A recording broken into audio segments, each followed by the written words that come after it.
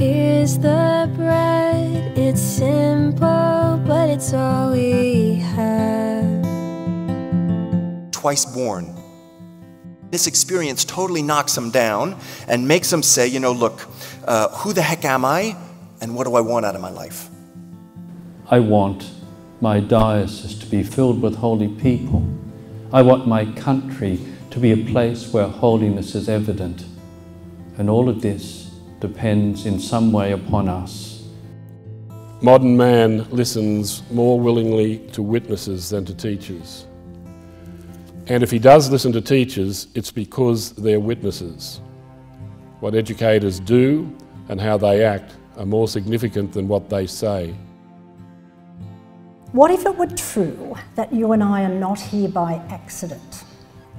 What if it were true that we were here because we're meant to be?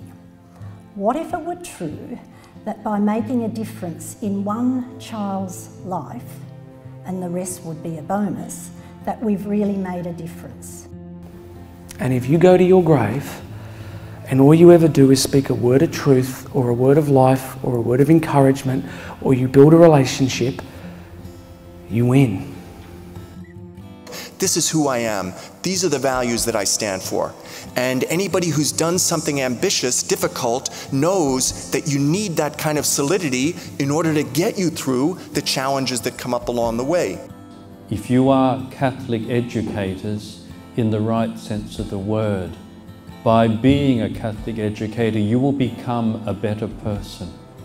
Wherever service and sacrifice and the celebration of life occurs, in the worst of times, in the toughest of times, in the best of times, there we will find the Holy One.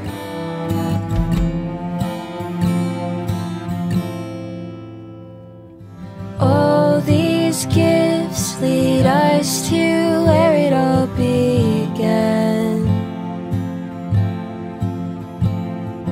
Though our offering is humble, we will meet you at your table.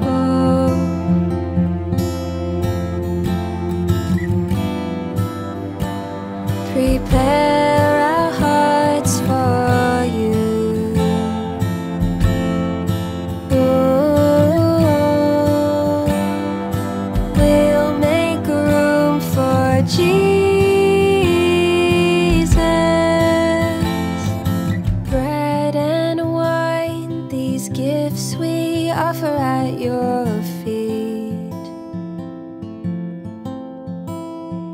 Waiting at the banquet, ready for the feast.